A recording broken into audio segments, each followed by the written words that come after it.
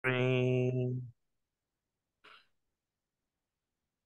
You can keep your microphones on, boys, if you want. Can you see an orange screen? Full orange Ye- screen? Yep. Yep. Okay. This one is obviously called what you should be coaching and how you should be coaching it. So basically, this week and next week are going to be very much about football, X's and O's, and the way we actually coach, right?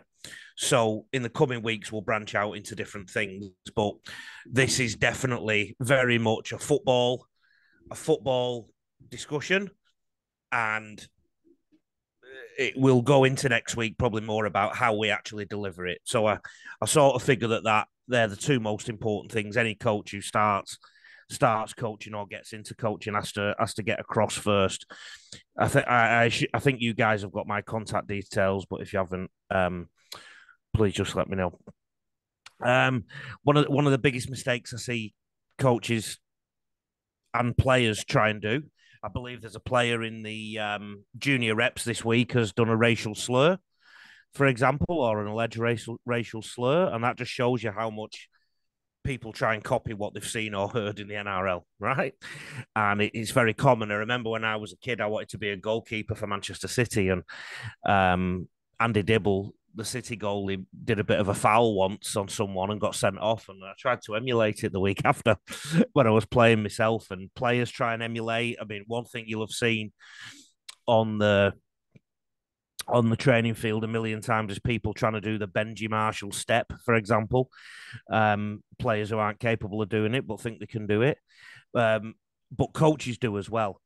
And I always say to players and coaches that remember NRL players train more than our community teams do in a week or sometimes a month in one day. So it's not an apple and an apple situation. Another thing that's very different is all their players turn up to every training session. Bill, do all yours turn up to all yours? And Jason, do all yours turn up to all yours? No, certainly not. Yeah. What about you, Bill? Not previously. Yeah. This year, though, we're getting about 90% buy-in, so Yeah. it's pretty good. Good. And then again, that will get interrupted by things throughout the year, school events and family events, and also if you don't play too well and they're not enjoying it all the time at the weekend, then that might impact that too. So it's a constant evolving thing. Also, NRL players don't go to school or work before they train. So you talk to any player in the NRL in particular who used to be a part-time footballer, or you talk to the retired footballers from years ago, how hard it was to do what they were asked to do at training each night when they were at a day of work, especially if they were on the tools. And even some kids are subjected to quite a lot of physical activity in school, either through choice or through an element of persuasion, because they play an awful lot of games in the playground at break time. So you've got to sort of figure that into some of the things that you do as well sometimes. I've no doubt you guys will have heard me say this before about the way players retreat in defence.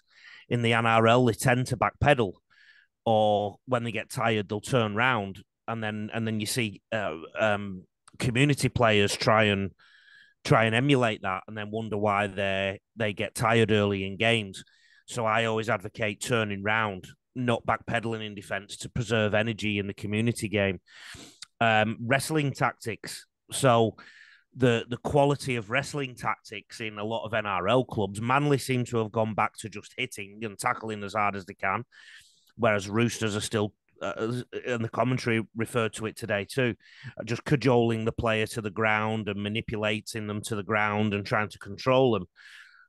To be honest, some of your players, and again, Jason and Bill, I'd love to tell me what your team is like. Some of them you'll be hard pressed still to get them to make a tackle, won't you? Sometimes. Yeah, I've got guys that haven't even played before, so in under 14, so I'll have me work cut out. Bill? Yeah, my under 12s, I've got 5 new players this year, and a lot of them are just trying to do arm tackles, just reach out and grab them and not working, but there's no wrestling, that's for sure. Yeah. Now, when we get to the defensive part of today, please talk to me about your team and the players and tackling and things like that, and what position they're in, or roughly what area of the field they'll be defended in, because I'll be able to help with that tonight, hopefully for you.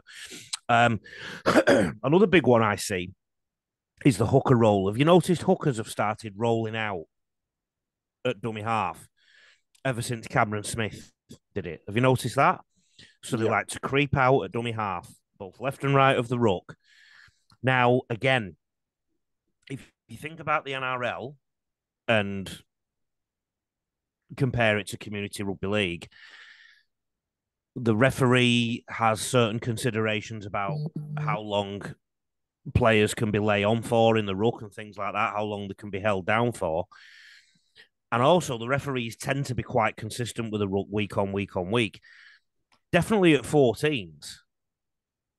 Yes, at 12s, but definitely at 14s. The referee interpretation of the ruck each week will be very different, won't it, Jason? Like, it'll be sometimes seem like a different sport.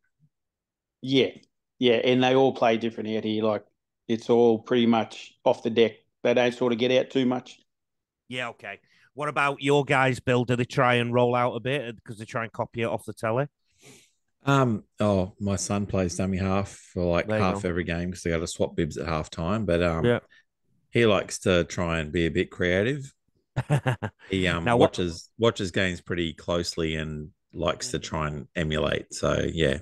What the reason I mentioned the ruck and the refereeing is because rolling out in the ruck is very dependent on the quality of play the ball that you get and the speed of the play the ball you get, and that's why I talked about the consistency of the refereeing. So, also what happens is most players are roughly a similar size, aren't they, in the NRL?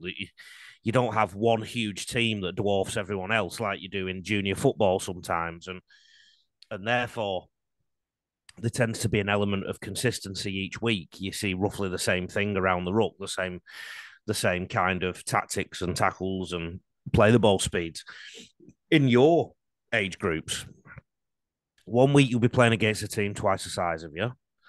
The next week you'll be playing against a team with a mix and match. The week after you might be playing against a team half the size of you.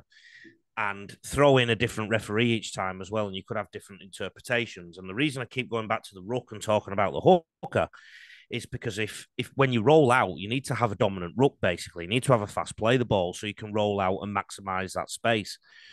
And one of the big things I see so many young hookers try and do is roll out when they've not got the ruck to do that. And the other thing is, you need your forwards to be instinctive with the dummy half. So I used to play prop, and I used to love a hooker just giving me the ball straight off the deck so I could time my run off that. Because what you don't want is to be worrying about when you're catching the ball. When you're a prop, you want to catch the ball and run as hard as you can north, don't you? So it's a very long explanation for what my advice is here. I tell all my hookers that I coach, start with the 2Gs, give or go. No in between. And then when they've built up the combinations over time and when they've started to learn ruck recognition, then they can start thinking about probing a little bit more. Does that make sense, boys? So,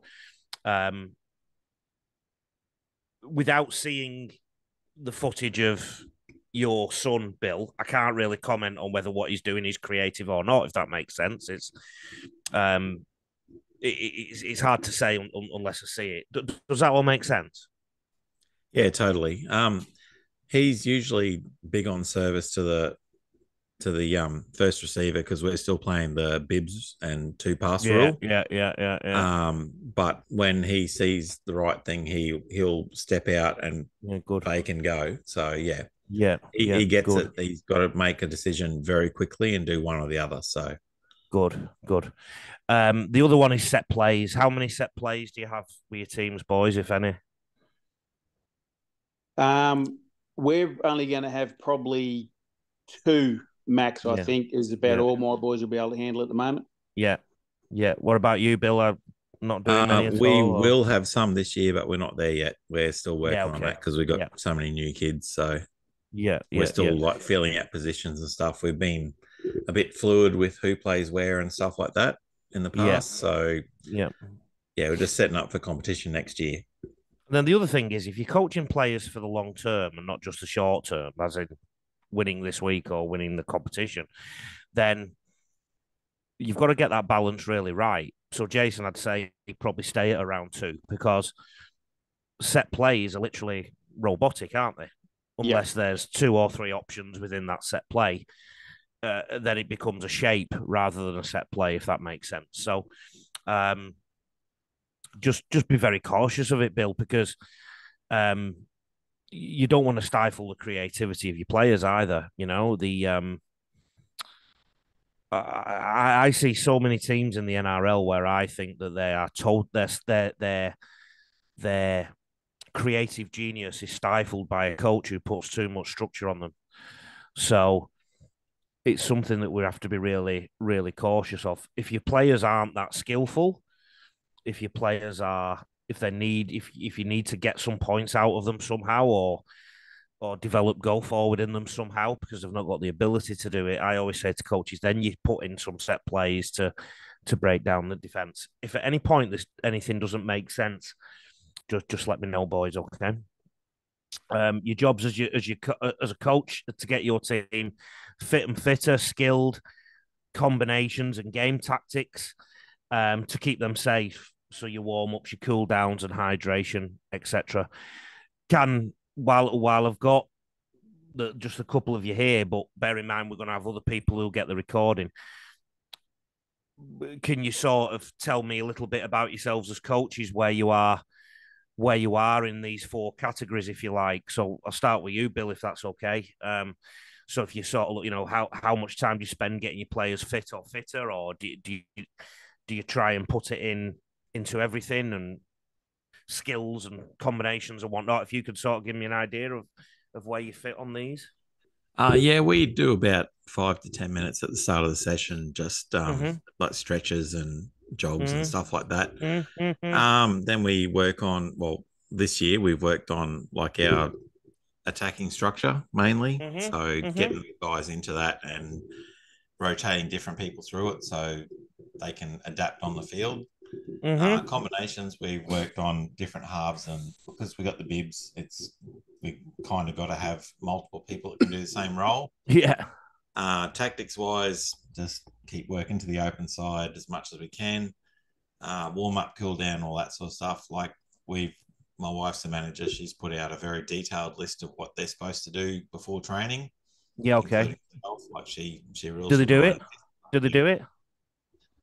Pretty much everybody. There's 1 or 2 that turn up energy drinks or KFC or something like that. I think that's that would have been me, I think. Yeah. But for the most part, especially this year in under 12s, like we've had a really good buy-in from all the kids. So good. Pretty happy with that. Good. What about you, Jason, in those categories?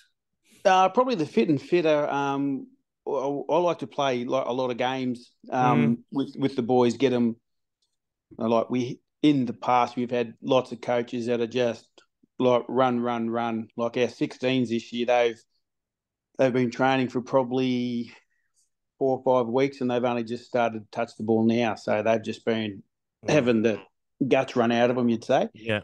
But yeah, I like to play a lot of games. Skill wise, we've been really working on our passing, because some of the boys are really lacking in their passing skills. And just some defensive skills and combinations and tactics. We haven't really worked on any of that just yet, but I'm starting to notice from the games that a few combinations are starting to develop with a few boys, which has been good. And keep them safe. We've got our warm up, little cool down, and we've got our hydration there as well for them. But last couple of weeks last couple of sessions, I've been using a couple of your sessions from Get Them Fit Without Flogging. Oh, yeah. And how are they all feeling? Yeah, good. They've really enjoyed that a lot. Yeah, good. Which has been good. I've had 100% good feedback from people who've done that. It's and you'll be hitting your numbers. You'll be hitting your numbers, Jason, if you've done it properly. You'll be getting them fit and fitter. you'll be getting them skilled. You'll be building up combinations and strategies without even knowing it, because the players will be doing them in the games themselves. There was a period when I was at Ippy High, I used to let the players have an hour a week where they could create their own little things.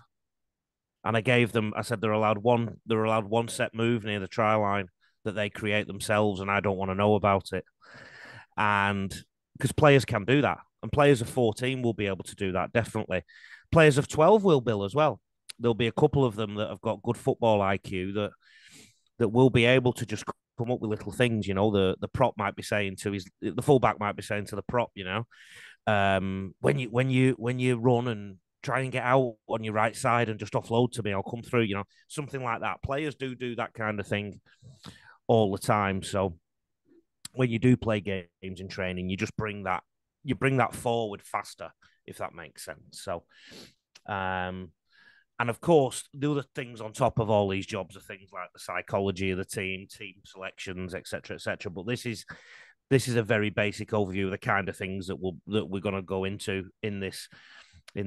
And then while I've got you both, I'll ask you what stage of coach you think you are.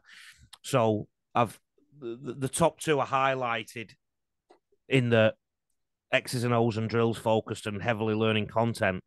I've highlighted those two because that's basically the theme of this and next week's webinar. And then there's I also think that's a coaching stage, depending how long you've been coaching for. You sort of learn, and first of all you go, I need some drills, I need some activities, and then you go, right, now what have I actually got to do in those activities? And then when you've done that, you look for new ways to deliver content, and that's why I think people come on things like seminars and go on websites and things like that. And then you'll get to a stage as a coach where your content in your rugby league knowledge, obviously you evolve and tweak it each year, but you start to look at the way you deliver messages. And then there's another one at the bottom that I call haven't got a fucking clue what stage I'm at stage. So what stage would you boys say you were at? If that was listed 1 to 5, where would you put yourself, Bill? I reckon I'm probably about a 2. Okay. I feel like I know how to coach. I just feel like I need to know what to coach, if that makes sense. Yeah. Well, you're probably a mixture of 2 and 3 then. Yeah. Yep. What about you, Jason? Yeah, I'm probably the same. I've been coaching for a fair while now, but I'm always looking for new ways to do things, I guess. Yeah, I was unlucky as a player. I didn't really have any decent coaches when I was playing, so everything I've learnt has been through watching stuff on the internet, watching all your stuff. So I've got a lot out of that. Yeah, it's funny, isn't it? Sometimes you don't get your best coaching as well. I had great coaches that I loved playing for, and I guess I was lucky in the sense that the coaches weren't fathers of any players in the team back when I played, but they brought different things out of me as a player. But the best technical coaches I didn't get until I was 18 and 19, and I was playing in rep teams, and I wish I'd have got some of those at the age 13 and 14. And so I think what's really interesting whenever I show this slide to anyone, that we have got a culture now of coaches that tend to be learners, and they're very conscious of where they are at as coaches, which is really good. Whereas only occasionally I speak to coaches who say I don't need to learn anything, because we literally all need to learn all the time, don't we? So no, that's good. Tell me this, Bill. You said you had a difficult weekend football wise this weekend. Did the boys lose? Boys and girls at this age. They lost. Not by a lot, but they just everything we taught at training, they left behind when they got on the field. Okay. It's one of those weekends. It is what it is. We've got 2 rounds and then we've got a 3-week break. So I said, treat these like trial games like you're watching on TV. Nice. And then we'll have a 3-week break, talk about it, work it out, and then we'll start our season on round 3. And then what about you, Jason? Where are you at with your players season-wise? See, we don't start till early May, so I've still got quite a bit of time with my boys yet. So you could start pre-season this week then. Yeah, well, we've been training for a while now, so a few weeks. So and the played boys any trials? No, we don't really play any trials out here. So yeah, okay, nah. Yeah, all right. So you got plenty of time to get them right. So I do. Tell me, Bill. I'm putting you on the spot here a little bit, mate. Sorry, but how did you react to, and how will you be reacting to what happened this weekend? Well, we have like a little what we call Deadly Devil. That's the not player of the match, but just the encouragement award sort of thing we do. Yeah. And before that, we did a little spiel about how the game went. We said, well, we didn't play our best, but I highlighted the things we did well. Mm-hmm.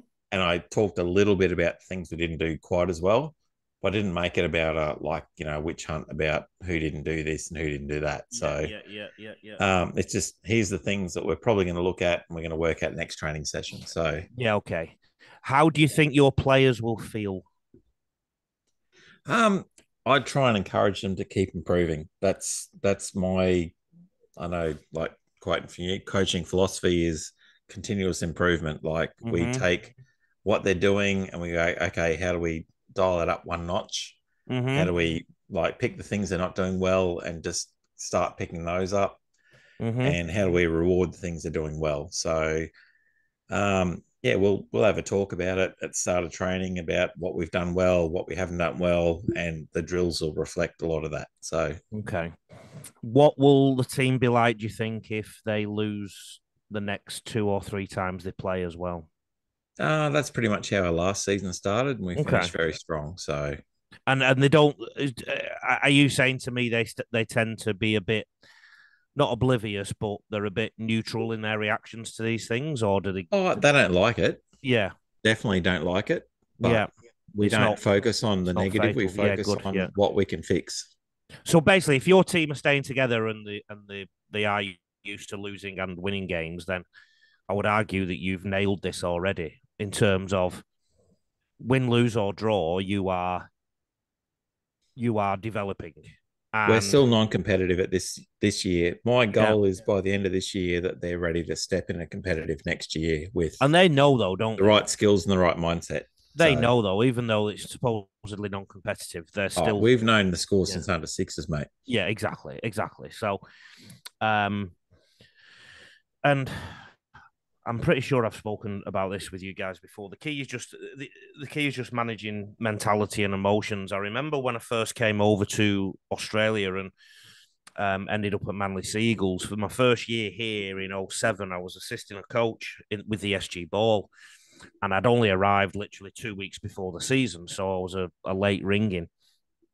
And basically, what I observed was a coach who allowed the results to determine his mentality and therefore the team's mentality. So that by round 6, the fact that they weren't going to make the finals really brought the emotions of the team right down because of how it wasn't managed. Does that make sense? And I was only a young coach then, and I picked it up straight away that there was no sort of clear from this coach. There was no clear direction of where they were heading. There was no, don't worry, all we need to do is add this, or get better at this and get better at that, and it will come good. And that was never really communicated to the players. I had my own chance the year after because I ended up taking the team, and we were 0-3. And I remember feeling, because, obviously at an NRL club too, there's a lot of pressure around you because there's about 5 people queuing up to take your job. And I remember applying what I thought should have happened the year before to that scenario. And it was the first time I'd really been in that situation as a young coach. And it was 17 years ago, so it was a long time ago. And we ended up, I think we went on a huge run for the next year and a half, and it was about me being really clear on where we were headed, and there was all those building blocks in place, but we just had to put the final blocks in and tidy up a few things, and then it was going to turn around, and it emphatically did. It was literally the next game where it turned around emphatically. We won a game by 60 points and never looked back. And I think we lost 2 or 3 games in the next year and a half, and that was it. And I honestly believe that was a formation of how I approached every coaching challenge ever after that. It's that wherever you go, you're on a journey, right? Whatever happens this weekend just gone, or next weekend, you're on a journey. And what you've just got to try and do is make sure you're heading north on the journey all the time. And sometimes the scoreboard can tell you something that doesn't make you feel like you're in the right direction. You're going in the right direction. And I guess that's the theory behind these non-competitive games. But as a coach, Bill, don't you, if you're headed in the right direction, regardless of what happened on scoreboard or didn't happen, because it's non-competitive, don't you? And Jason, if you're heading in the right direction. And sorry. No, you're all right. I think sometimes you got to make the coaching fit the kids and not the kids fit the coaching. That's right. I like that. Yeah. Did what I say with you resonate with you then, Jason, in terms of, I know maybe you probably don't get as much pressure as maybe I was under then, but I bet you put pressure on yourself, or your players feel a bit of pressure if they don't win a few games. Yeah, they do. The kids definitely feel it, but I don't know. I just try to keep things positive and like losing's a part of the game, and it'll bring them down for sure. But you just got to try and keep them pumped up and get them ready for next week. So yeah, sometimes the best thing you can do is just play another game. Yeah, exactly. Yeah, get it out of the system. Now, this next slide, and this is for everybody who's listening to the recording and yourselves, boys. Try and get into this habit of planning your training, doing it, and then reviewing it, or planning your week and doing it, reviewing it. How good are you both at planning your training? Not as good as I should be. What about you, Bill? Yeah, I've learnt, because I get anxiety bad, so I've learnt I've got to have it all planned down to the minute. Yeah, okay. And I do that, and I've got backup plans in case things don't go the way they should. If only 4 kids turn up, I've got a plan for that. So yeah. I do that, and that's worked for club and school kids and all that sort of stuff. Good. So I've always got something. And now that I've done that last year, I've got a whole book full of stuff that if something goes wrong this year, I can refer back to it. That's right. Perfect. So Jason, you say not as much as you should do. What does that look like? Well, I've always got it written down and planned what I'm going to plan to do, but I should be sitting down and doing probably the next 3 or 4 sessions in advance. I think it's sort of a thing that I'll do the day before we train.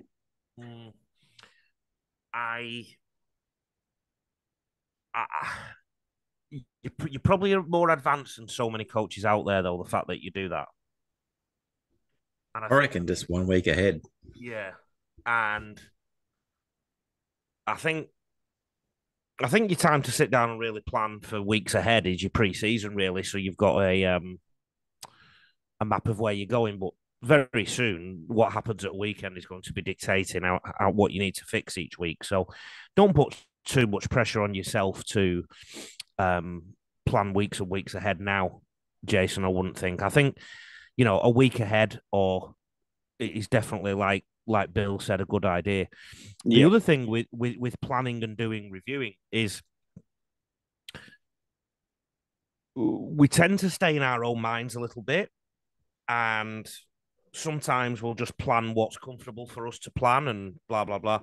Actually review sometimes if what you're doing is the best thing that you can do in that circumstance. So I think what happens is, and you'll see this with these seminars, if you turn up to every seminar this week, right, this year that we do on a Sunday, you'll see in pre-season, you see a load of coaches jump on. And then you'll see during the season, it's the really committed coaches that come on. Because people get washed up in the whirlpool of the season. And they get washed up in the whirlpool of life and family. And they actually just go, it's like they're on a treadmill. They're just going on a treadmill, and then at the end of the season, they get off the treadmill for a bit, start reflecting on coaching, and then try and be a better coach the year after. If you can try and intercept this treadmill journey each week, and it sounds to me, Bill, like you really do this, and Jason, it sounds to me like you somewhat do this, where you go, plan it, you're planning at least. How good are you both at reviewing, and are you critical of yourself, or do you ask people's opinions and things like that? I'll usually at the end of the session I'll think, oh yeah, no, this worked, this didn't work, and then go from there. So yeah, I just review it myself, and I and it's easy to tell if the boys are buying into it or they're not quite into the drill. So then I'll switch things up a bit. And I think one of the biggest indicators of a good training session is if your players enjoyed it and if they had fun. And a team that's having fun is happy. Fun is a cause of happiness. So if you can really factor that into your coachings, but again, hopefully you understand what I'm trying to say. Just try and get off that treadmill for an hour or two a week and just think, right, rather than just doing a session, why am I doing this session? What am I doing this session for, or this week for? And how can I make it better? If you just spend, I don't know, it might be 30 minutes a week, plan and do review. 20 years ago, when I got in this habit, don't get me wrong, it gave me some mental torture because I was never happy with myself. But, it's a really good habit to get into because that's how you improve as a coach. And I think the fact that you're here on a Sunday night is another thing to suggest that you're in that mode too. And I think we've covered that a little bit already, the first one. What do you guys do with players who miss training? How do you cater for it? As in, how does that impact your training?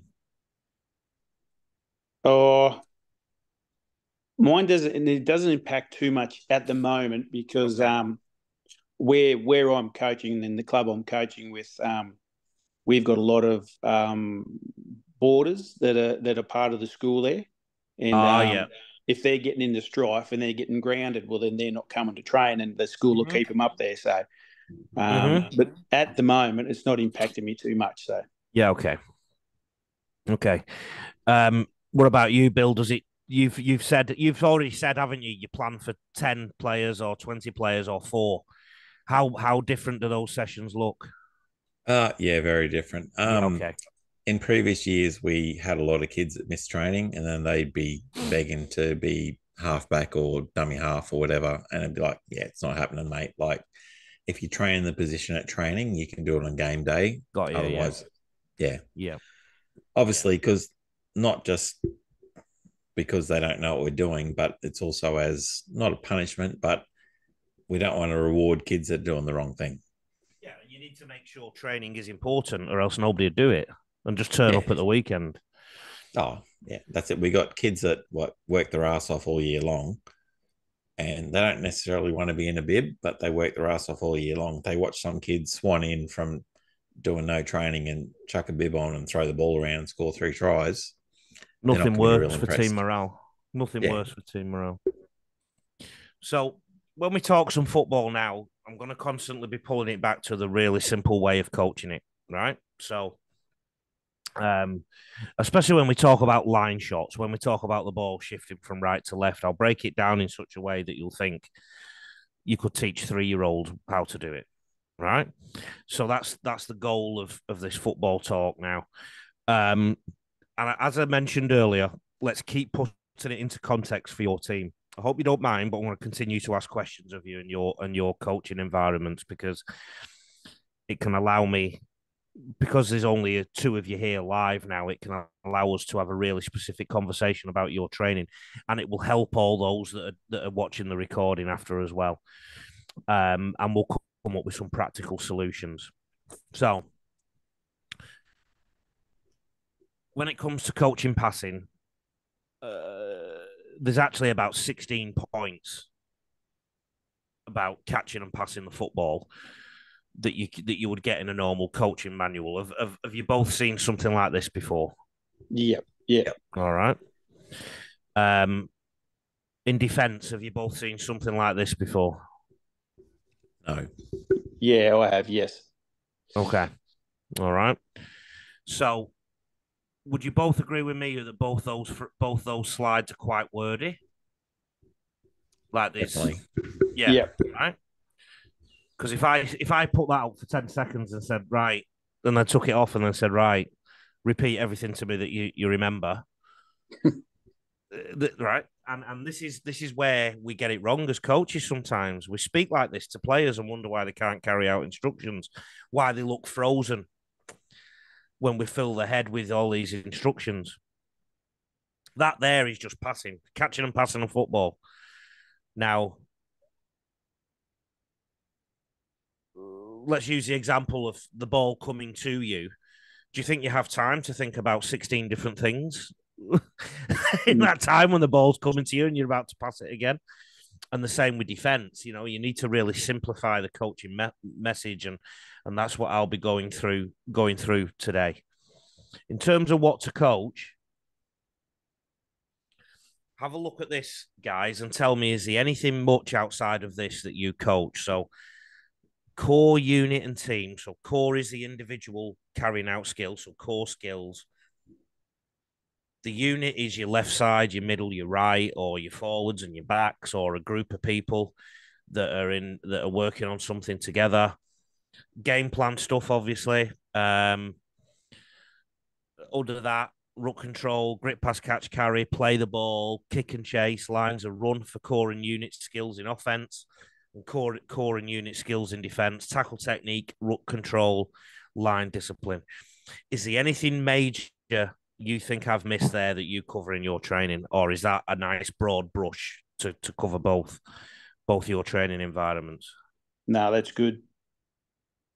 Yeah? Yeah, it's good. Yeah, okay. All right.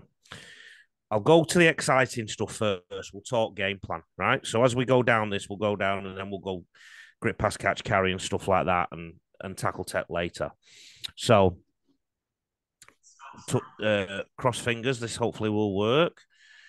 I now need to share a new screen. Can you still see the orange screen? Yep. Can you now see the website? Yes. Okay. All right. I'm just going to move it. And can you still see the website? Yeah. Yeah, cool. Okay.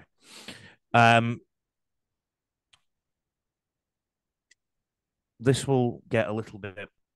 Sometimes I might click on something and then you won't be able to see the new screen. Can you see a diagram now? Yeah, playthrough set. Yep. Perfect. Okay. If I didn't explain that to you, explain that to me. Tell me what you think you see. Yeah, tacking through the middle there on play one. Right. Yeah, I've always found these a little bit confusing. Okay. Bill? So you're trying to play the open side and bring the forwards into it? Mm-hmm. Yep. If I show it in context with this one, that's the second play on the set. How would you describe that set if that was, I don't know, let's say tackle 2? and that was tackle 3. How would you describe the direction of the set? Trying to trying to hold up your defenders through the middle there, and then shifting out to the open, and hopefully find a bit of space out there. Okay. What about you, Bill? Isolate like 5-on-3 or something like that. Okay. It's funny. It's actually the opposite. I'm actually trying to work them laterally across the field. Right. So in this set, we're trying to work the opposition laterally across the field. So, and this is an important coaching message.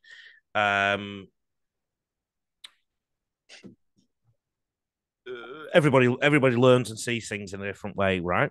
In a minute, I'm going to show you the video of this, and you go, "Oh yeah, that's what it is," right? But basically, it's important to show you the diagram because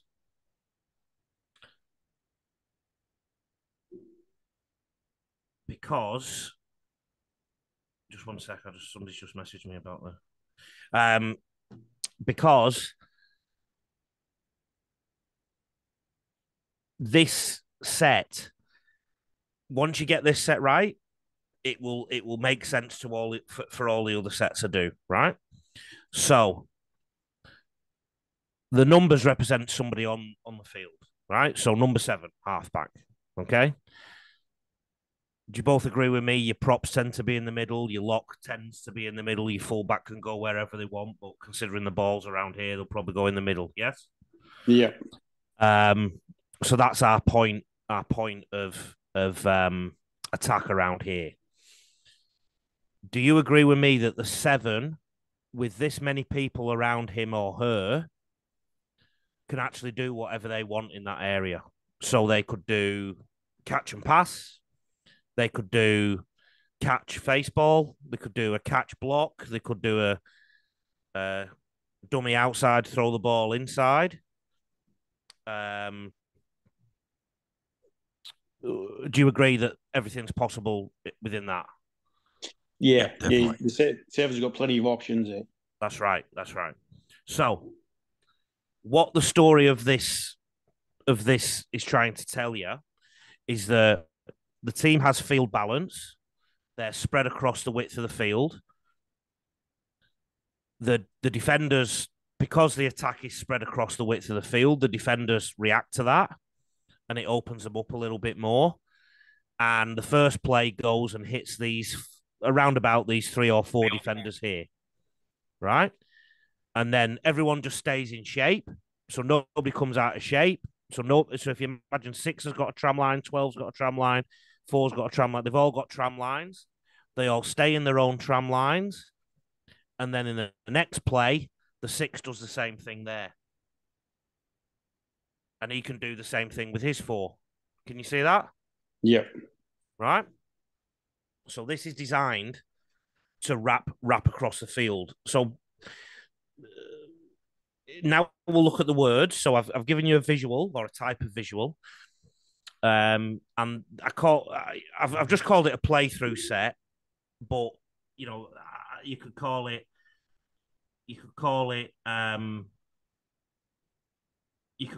a whatever you wanted, right? I just call it playthrough set. Just so you can tag on your own name. It can be used as an attacking set or as an exit set. So you can do it coming out of your own half or the middle of the field, or you can actually do it as a point of attack. It's ideal against spread defenses and big players. So I can almost guarantee, without seeing your teams play and who they play against, very rarely do you come up against a real compressed defense. Yeah. That be right? Rarely. Yes. You're right? Yeah. So all your defenses are going to be quite spread. This kind of set as well is very good for moving big players sideways.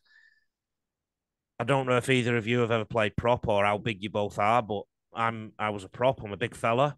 I hated moving sideways. I want to go in straight lines, right?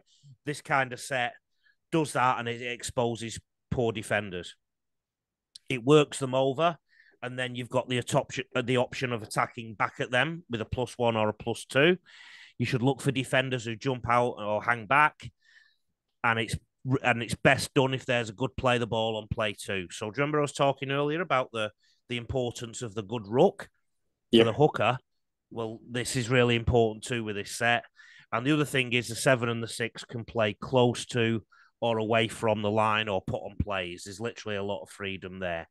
Now, I'm going to go back to the website to show you the video to marry up on that. So I know I've stopped the share. So I'll go back. Can you now see a video? Yeah. Okay. I'll mute it so that there's no sounds that we don't like. Now, the first clip you'll see, it's almost, I'd say it's almost perfect. So the first carry has gone near, so it was a tap penalty, and the first carry has just been a prop, just hitting the ball up.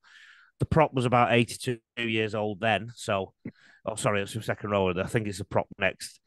Yes, this is a prop. He's the 82-year-old prop, Mark. He's got it now on a scrum line. The ball's on a scrum line, okay?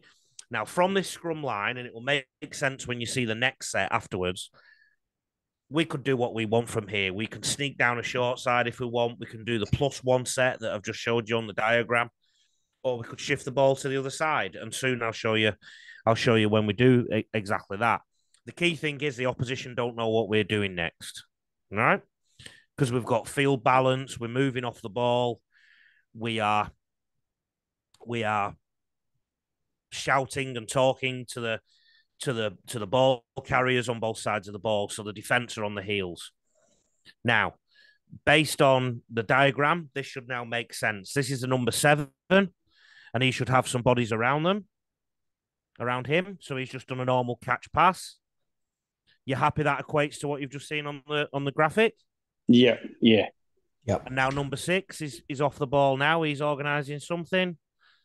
Fullback's hovering behind him, and they've just done a block play. So that's that set in action. Now, after you've done that, what you are looking for is a defensive line that's a bit all over the place. I've put this clip in as well because you can actually shortcut this and do it in one play rather than 2. And this is an example of it. So the scoot was quite wide, so it went to the middle of the field. +1, and we've got to the opposite scrum line already. So we've actually moved the opposition across the field already. So we don't need to keep going or else we'll be in the hot dog stand. So we've done the lateral wrap already. So if your players get there quicker, then just keep going with it. Does that make sense? It doesn't have to be 2 plays if you can get there in 1, is what I'm saying. Yeah. But it is important that your halves touch the ball so that they hold the defenders up. Now, because we've done that, these defenders here have had to work laterally. So we are now probing those. And can you already see their defensive line? A couple of players are hanging back. They've lost some defensive shape here. So there's plenty for us to probe. Mm-hmm. And that's because we've moved them across. Probably wasn't the best play from us, to be fair. But if you look at the game, it's actually early in the games, so they probably weren't taking too many risks. And then now he's just probed back inside because he's noticed that we're a bit lazy. And how we didn't get a penalty for that, I don't know. You'd get banned for about 10 weeks for that now, wouldn't you? But can you just see the work that the opposition have had to do in defence, working across the field? And then this is a schoolboy side doing basically the same thing. So the depth is quite an issue there. I would have liked it to have been a bit flatter, but there's different things that impact that. Sometimes, like from a tap penalty, you play the game that fast, and you want to play the game that fast. The players haven't got time to get up there to get flat, so they're a bit flatter here. Now, the other thing from this play, if you do it well, once you've reached the middle of the field on your first +1, if your team counts defenders, is 1, 2, 3, 4 here. So the team in maroon have actually overread this and slid too far across. So do you agree with me? They should have gone back to they should have attacked back to the north side, basically. Yeah, Yeah. Because there's less defenders there. So, yep. So that's the beauty of this set, because it makes the defenders make a decision. And I have acknowledged that they've made the wrong decision there. But even so, poor defensive teams will really overload because they've had to slide. So I think we've got most of the opposition from the post to the touchline here. 1, 2, 3, 4, 5, 6, 7, 8. And I might be wrong. There might be another out there too. So can you see how powerful that set is when it's done well? Yeah. Yeah. Because we've literally pulled the defense from side to side. And now they'll look for a potentially tired or disoriented defender and see what's knocking around. Again, they've had to do more work, the defense, and all the players are doing is looking up, seeing who's tired, seeing who's fallen out the line, and we find something back on the inside that leads to a try. This is another example of it done quite well and at pace. Very good set to do when you've got good rucks, when you're getting over the top of players. So the defense is worked over laterally. All these players know they might have to defend something soon on the open side. So you're testing every defender in the line. You're giving them all a bit of work to do. So no defenders can have a snooze. And it also helps if you've got somebody really fast like this who can just run around a lazy defender and score under the stick for you. But it's a really powerful set to move opposition around the field. Now, I want you to look at this set where they made the right decision in the middle of the field and went back to where things had gone. Just sorry, it's an old video, so the quality is a bit lower on this video, but can you still see it clearly? Yeah, clear enough. You do accept this is rugby league, not a different sport that you're watching on. It's clear enough to tell it's rugby league. So there's the +1, but it goes really well. That's Adam Elliott, who plays for the Knights now, and he's gone really well on that. So if you look at the red and white defenders, they're clearly not lined up at the top of the field. So we go back at them. And you can literally do that time after time after time, and the opposition will never know which way you're going. Does that make sense to you, that set, or do you want any more explanation? Or no, that's good. No, I would say at both your age groups, that will be a perler of a set for you to do. Do you do something similar to that already? We haven't had anything organised yet, but I think my boys will be capable of doing that one. So the with you, Bill, the fact that you've got to go to your first receiver a lot, if you can nail that,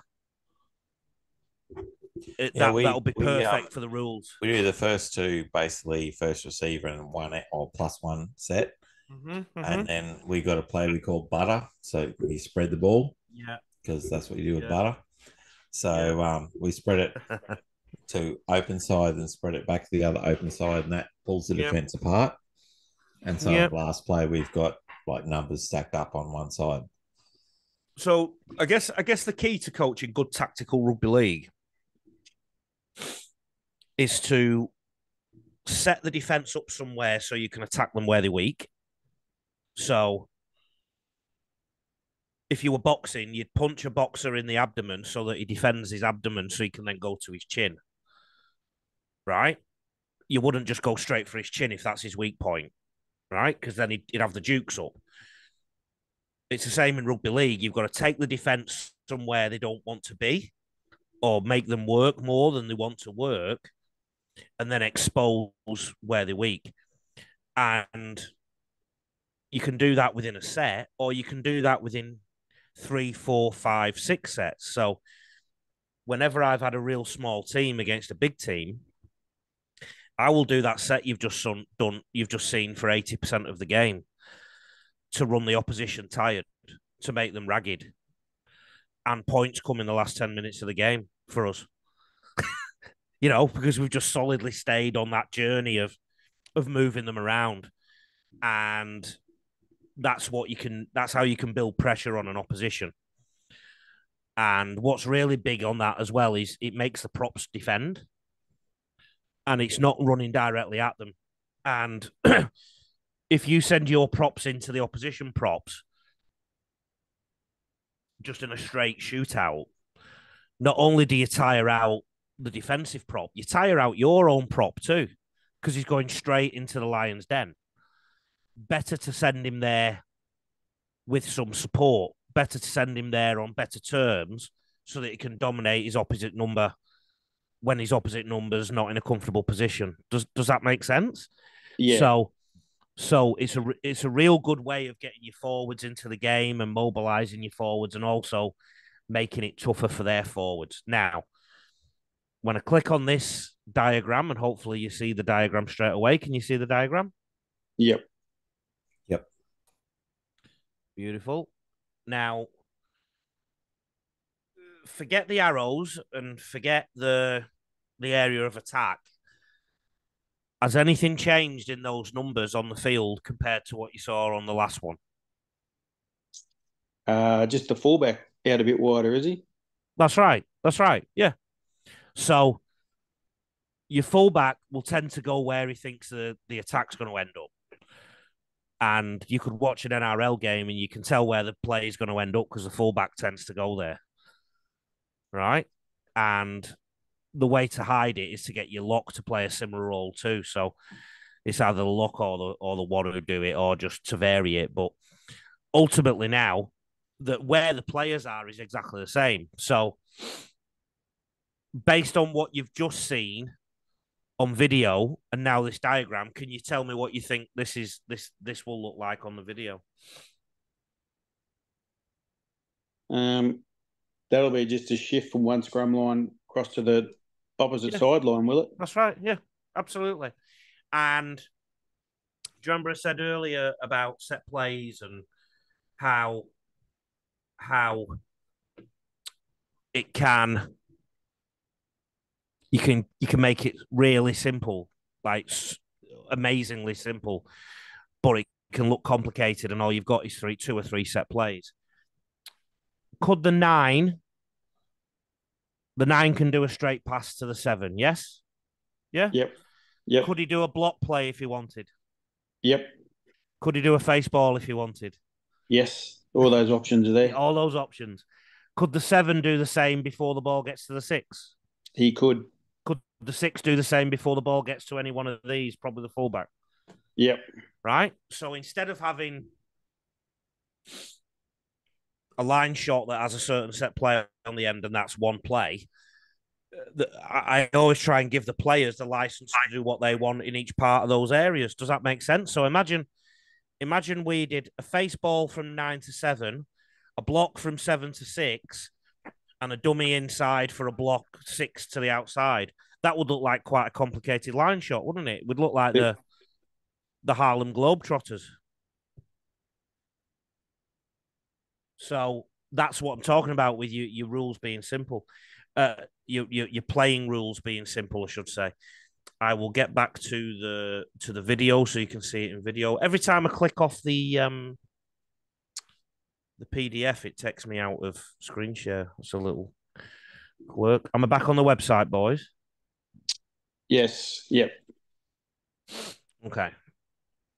So the key thing is the shape and where the players are stood is exactly the same as the set you've just seen, right? And the components of it it'll look exactly the same, and this is why the defense don't pick it up until it's too late quite often.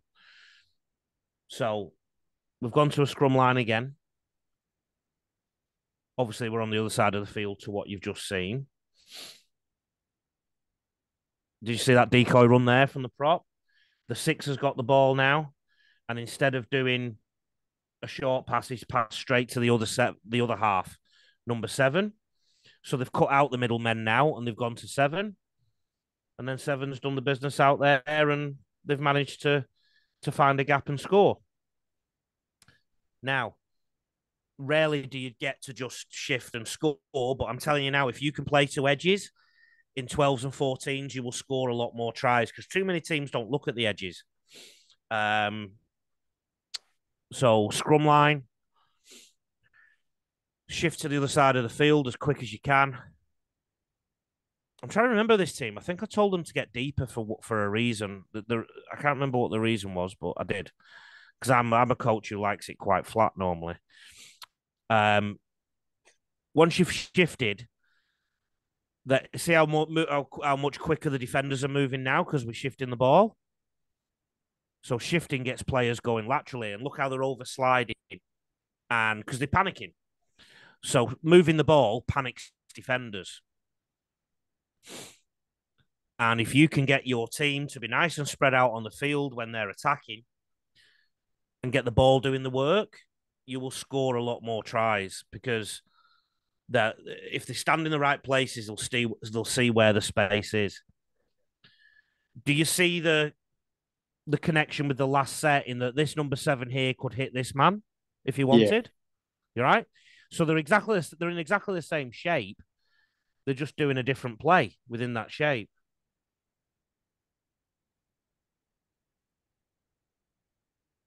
So this will be a good video to compare to the one you saw before because it's from the same side. So you remember Big Norbert carried the ball before. And now it goes 7. 7 will miss out the 10. So before he hit the 10, if you remember, now he's missing out the 10 to hit the 6, who misses out the second rower. And they're just getting the ball to the edges straight away. And have you noticed in all the opposition videos? The opposition defenses, they're over sliding. They're overcompensating for the shifting ball. This is a bit of a lower talented squad, this, because this was a game that we thought we'd win. So we give some of the players who weren't playing much a game in this, but even them doing it could still stretch the opposition. And at 12s and 14s, if you can nail this, you're going to have so much success.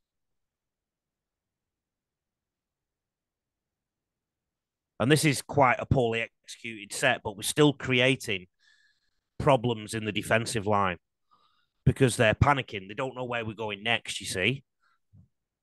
And it's just that concept of shifting the ball, getting to the edges, and then you can use the front man a bit later when they're oversliding. So it's like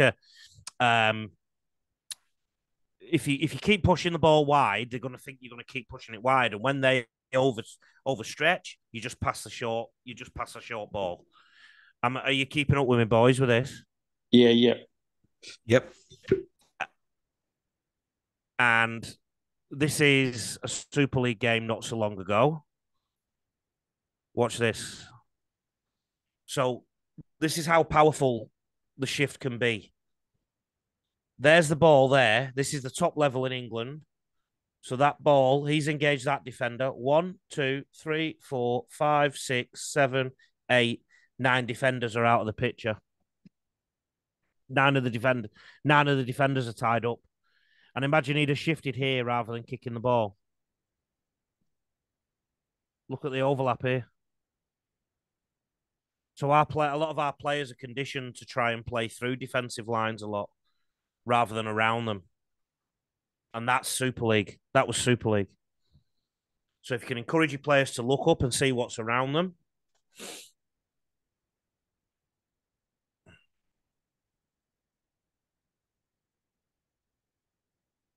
And of course, some teams as well put their weaker players out on an edge defensively anyway.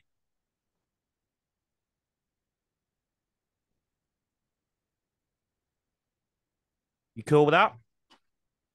Yep. The exit set, right, is a very, very, very, very, very simple set. It is literally scoots and hit-ups around the ruck, right? So, but you still keep that attacking shape so that they think you're doing the other sets. What I do with my exit sets is I tend not to send the team down the middle. I try and probe the scrum lines and go to the middle with my fast men a bit later on. What do you guys do with your teams when you're exiting? The Just attack the one side generally. Yeah, pretty much same attack down the scrum line. Yeah. Bill? I get my first receiver to take the first run up and try and get quick play the ball, get the dummy half to scoot off that.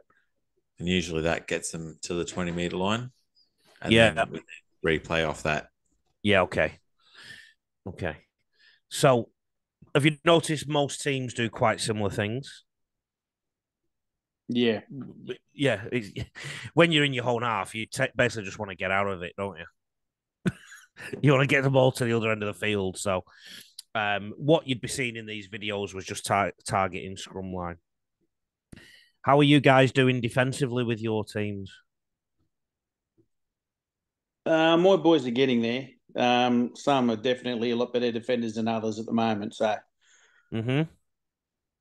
So hopefully by the time May comes around, they'll all be at a decent level defensively, hopefully. Okay. What are you finding, Bill? Yeah, our guys are sliding a bit too hard and we're leaving people isolated in the middle of the field at the moment. Okay. We'll have a dummy half defending 5 kids in the middle and the edge will be standing out on the edge. So, yeah, it's not great. But that's something to work on this week. Yeah, all right.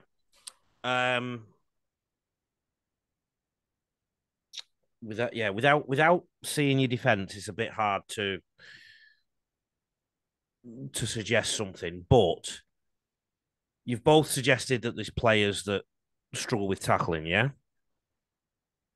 Yeah, definitely. Okay. Yeah, definitely. I'm huge. You see on these here, I've got effort 1 the hit, and then effort 2 after the hit ruck control. I'm huge on the fact that you can't have the effort 2 bit without the effort 1 bit. So if you don't do the tackle right, your ruck control is going to be a lot harder. Does that make sense? Yeah, we're really focusing on effort 1 at the moment. So yeah, okay. And as I said in the commentary today, they referred to how Manly have gone back hugely to tackling rather than cuddling the player kind of thing. So this team here were a lot of older men with some old habits, but I was very successful, and I've done this a lot before, in getting them to just think about tackling with the shoulder, the top of the shoulder, right? And getting a bit lower. Now, this isn't the lowest of lows, but you'll see they're thinking about it, and you'll see that the legs are bent, and they're trying to keep the studs in the ground. And that's what I call shoulder contact, S-shaped body, keeping the studs in the ground, right? Because that helps you with all your ruck control efforts afterwards. So I am completely stressing on this video that these guys aren't perfect at it. There's some better clips coming up, but again, this is something that you'll be able to turn around quickly with your teams. Can you see this player is making an effort to bend his legs, keep his studs in the ground, and put his shoulder in somewhere? And it really helps with your ruck control efforts after. So you're both saying you're not doing much wrestling, but would you class that as wrestling, what we've just seen, or would you class it as a player just finishing his tackle off? Just finishing the tackle off. That's right. And that also gives an indication to the ref that you're just tackling, you're not wrestling, right? So aim for shoulder contact, top of the shoulder, S-shaped body, keeping your studs in the ground.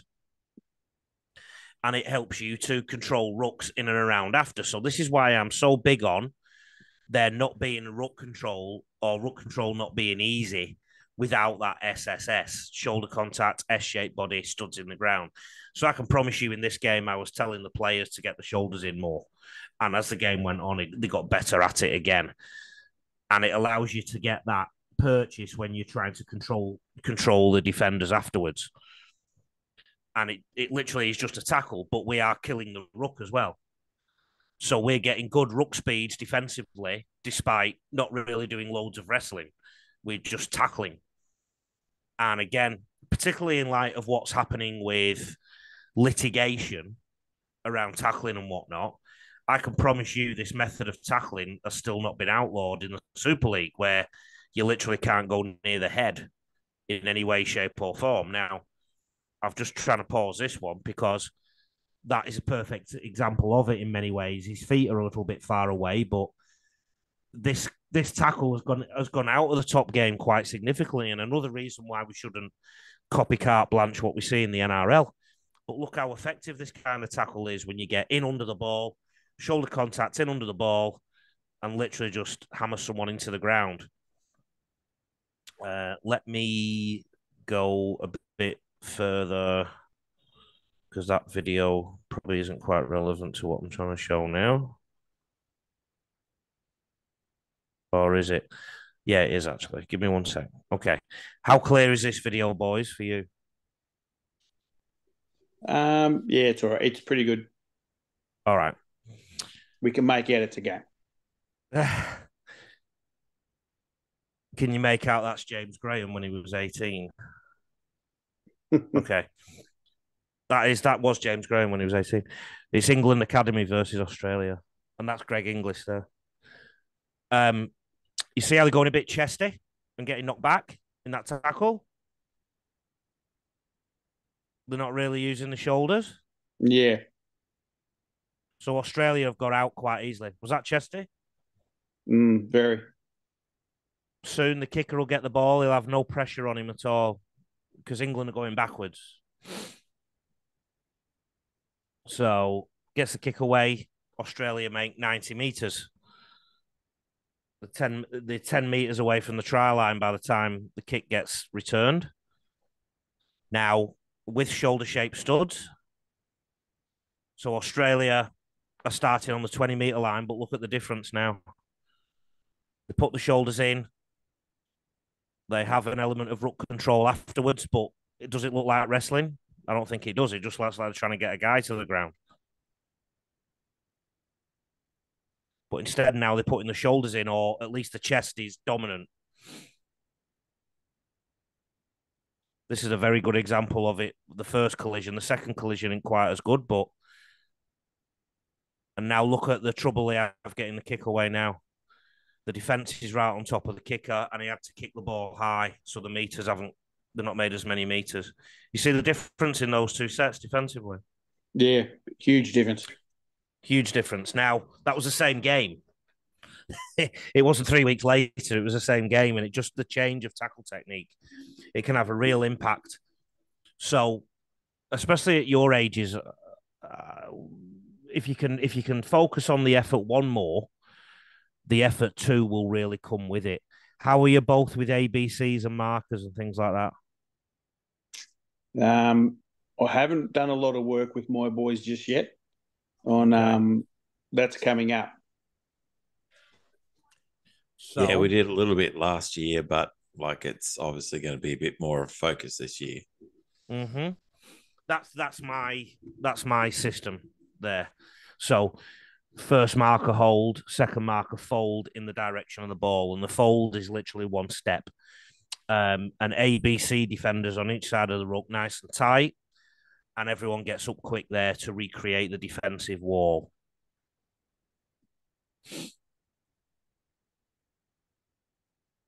So we'll get to the video in a minute. So I put a huge emphasis on recreating the wall around the ruck, because what I want the defenders to be in such a good position that the opposition know they shouldn't come down in behind the ruck, right? So that opens their bodies up. When they run, it means you can whack them easier. So they have to step out. Again, not perfect from my team, don't get me wrong. But if there was space inside, he would have stepped inside. Now, this is how clued up and how we emphasize this. You'll notice in this clip now, one of them gets it wrong. So this fella here is in no man's land. He's actually behind the markers. So he shouted to this marker so he could just slide into the wall again. You see that? You pick that up? Yeah. So he shouldn't be there. He should be out here. So he just told the marker to go further. That marker's in the right position there now, but he actually tells him to go further, and he tells him to go back into the line. See how the wall's just been recreated? And that's the goal. That's the goal I always try and get from ABC and marker. Because a lot of forwards try and target in behind the ruck. So if you can recreate that wall, it forces the opposition forwards and scoots to run overs lines, which are easier to control. So if you imagine you've got shoulder-shaped studs on the back of that, you're going to have really good control in defence. So, again, I spoke earlier about really simplifying rugby league coaching and making everything sound really simple. My marker system is to help recreate a defensive wall. Slide defense here. My big tip, and this is a golden rule basically. Tell your players not to slide until the ball has gone past them. Right. Any other questions about any of that? Because we can pick up next week from where we were anyway. Because we've done about an hour and 20 now, and I always try and leave a bit of time to talk about anything. Or no, it's been pretty good. But you're right. Mm-hmm. A lot of kids will tend to overslide before the ball gets to them. So yeah. So next week we'll talk a little bit more about the core skill of grip, pass, catch, carry as well, but only a little bit. I've even got a ball. I brought a ball with me for this one, but I think we went a bit further with the tactical stuff today. So, and also have a think between now and next week, boys, if you want to go into any more detail about what we've discussed already. The other things we've got to go through in the coming week, in the coming session next week, will be the why of what we're doing and how you can put it into your training and structure your training. Because a lot of the work I do with coaches, they have really good activities and do really good sessions, but then I really maximize the learning of their players. So, yeah, it might. I'm just thinking that where we've just got to there might be a really good place to finish the formal stuff today for next week, so that we don't do too much of one thing this week and don't leave enough for next week. Any questions, Bill, or any thoughts? No, mate. I've got a lot of really experienced kids that have played like 7 or 8 seasons, and I've got some that have just come in. So I'm just trying to balance the session to meet both their needs. Yeah, okay. If you two want to send me your session plans so I can have a look at them for you, don't hesitate, right? Yep, sounds good. If you just want to run them by someone, Jason, and Yeah. Yep, no, that sounds good. But I've been pretty much using yours the last couple of sessions anyway, so and I'll keep using those for a bit longer as well. So they seem to enjoy them. Just pick up the phone. Just I'm thinking of doing this, Lee. What do you reckon? It's not a problem. It's not a problem. So, yeah, that's the whole idea of it. So, so next week we'll go through a bit more things to coach. Please have a think if there's anything more that you want to go in there. I do want to stress the simplicity of it though. But next week we'll talk a bit more about the delivery of it, okay, and how you deliver the message and how you deliver and get the learning out of the players. All right. Yep. Now that'll be good. I do say about 90 minutes to the session. We've done about 82.